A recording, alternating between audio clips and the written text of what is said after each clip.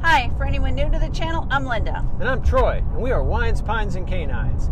All good things come to an end, and we are making our way on Interstate 40 back to our home base in North Carolina. Yes, but today's video is going to be all about the beginning, not the ending of our trip. So we chose Kanab, Utah to be kind of our base station for the majority of this. And in today's video, we're going to let you know where we stayed. We're going to show you around the town of Kanab and some of our favorite spots. And we're going to let you know why we chose it.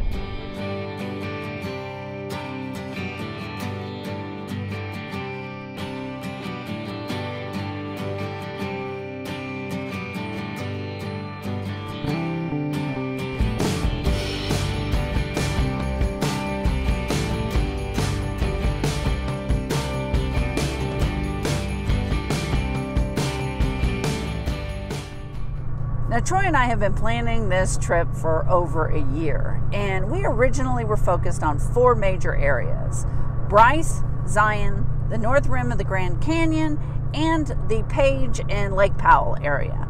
And our original plan was to kind of spend 3 or 4 days in each area and just kind of move around.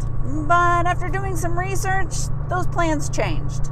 Yeah, the more I looked at what I wanted to accomplish and the distances between each location, I found that a central location like Kanab was perfect. Although it wasn't terribly close to anything but Zion, it was tolerable, and it meant that we didn't have to pack it up and travel and lose quality time moving around every 3 or 4 days. Now, some days, some of the places were, about an hour to an hour and a half, especially Bryce and the North Rim of the Grand Canyon.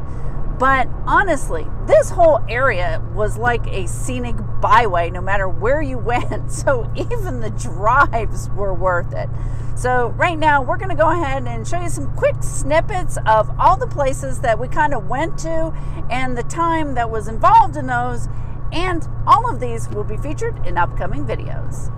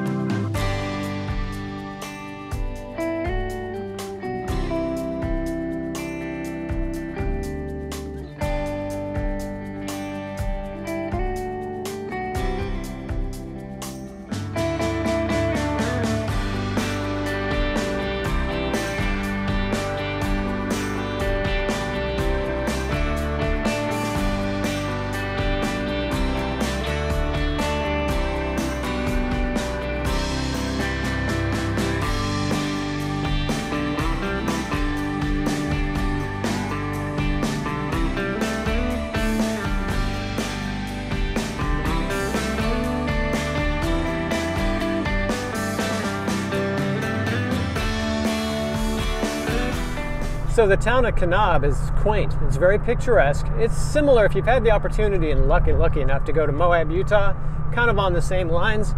Not huge, but very nice. We stayed in an RV park that was about 5 minutes outside of town. It was an absolute perfect location. Yes, it's absolutely beautiful area. Lots of the red rocks and the hills and the canyons. So right now we're going to take a quick drive through the town where we're going to point out some of our favorite stops while we were there. And then we're going to come back and we're going to tell you about 2 unique experiences we had inside of Kanab, and then we'll talk about where we stayed and why. So coming into town, you're going to find the Grand Staircase Escalante Visitor Center. Now this is a great place for current information on hikes and road conditions.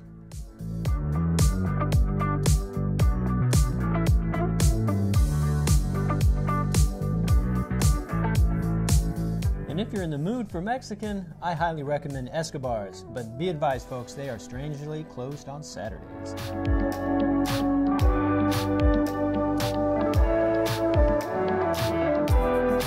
But if you are craving the old school experience of a burger, fries, and a shake, we truly enjoyed Big Al's after our long day in the Grand Staircase Escalante. And if you're like me, you love Cuban food, and Cabana Havana in town did not disappoint. It was exceptional. So I realized pretty quickly I was going to need good hiking boots to take full advantage of the area.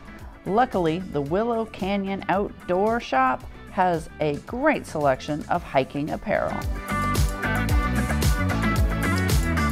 We also tried Wild Time Cafe before leaving town. One night we had exceptional shrimp tacos.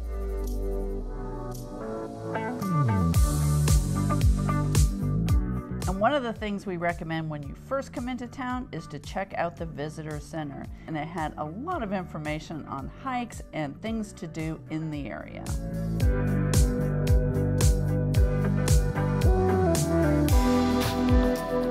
And finally, make sure to check out the food truck called Sunny Creek Coffee. We bought lunch and breakfast there a few times on our way out of town, and we were never disappointed.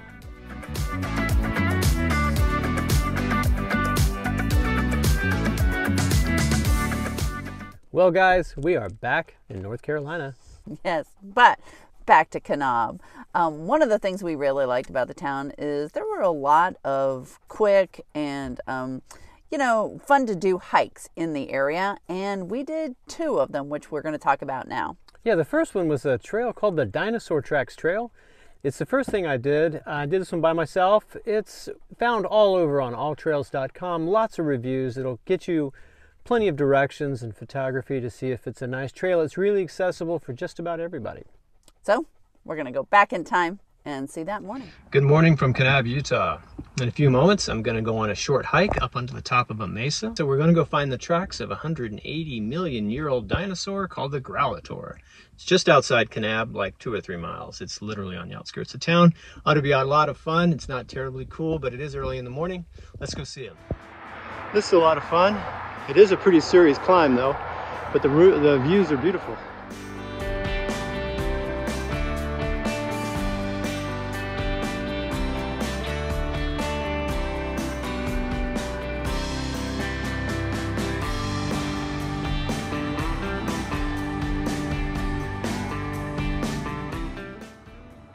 Here's the tracks of the Growlator up on top of this mesa. Not a bad hike. Beautiful view.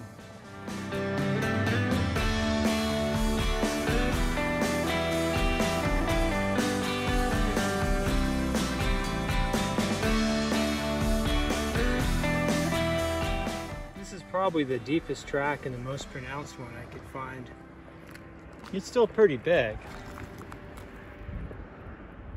It's about 0.7 of a mile, and it'll take you 15 to 20, maybe as long as 30 if you take your time. And it's about 250 feet of elevation gain. But it's a really nice payoff, and it's just a great time for just about everybody. Now, the second one we went on was the Moki Sand Caverns. This one, once again, is just right outside of town. Now, All Trails, once again, has this one listed at about a mile long and as a moderate hike, mainly because you got to be climbing up some rock face. On the way back towards Kanab, we stopped at the Moki Sand Caverns. They're right on the side of the road and right around the corner from the Moki Caves. Anyway, you got to scurry up a concrete rock face and make your way across a little mesa kind of thing. It's not terribly hard. It's a little sketchy though if you're not used to climbing, so you got to be careful of that, but it was a lot of fun. And Troy was carrying Desi in a little backpack carrier on the front because while it is dog friendly, most dogs don't want to go up that thing, so. We didn't give him the choice. Yeah, he went. But it was so cool inside. You're so far up, so we're going to show you some views. And just so you know, it is free. It's on the side of the road. You can just park and climb up the side.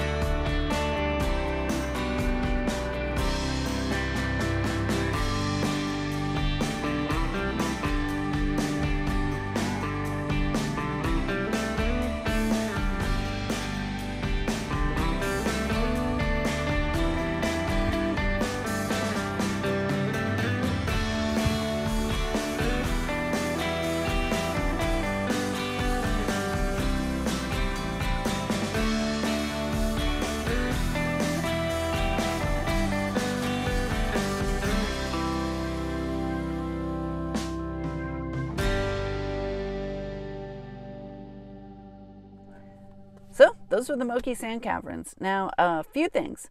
I don't know that I would have done it if I hadn't have bought my new hiking boots that morning. You really need the proper footwear to be able to kind of grip the side of those rocks. Yeah, she's like Spider-Woman now.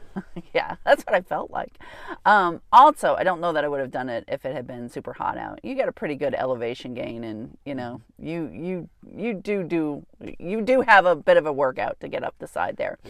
And third, if you are scared of heights, both of these hikes are pretty high up. Yeah, if you're not used to it, sure. Yeah, I don't love heights, but.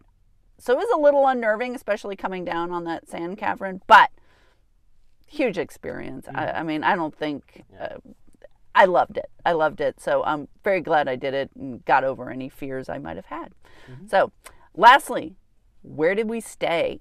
Now, we had a great stay at the Grand Plateau RV Resort. It's about 5 minutes outside of town. Sits really nicely up on a bluff where our spot was. So we had incredible sunsets, and we're surrounded by red rocks that are so just iconic of the area. It was one of the best RV spots we've ever locked down. And we will have a detailed video of the RV park coming up here directly as well. But wanted to talk about, why we chose to stay in an RV park instead of boondocking. And there is all kinds of dispersed camping up and down Highway 89. Yeah, it's everywhere. Yeah, from Page to Bryce, we saw spots.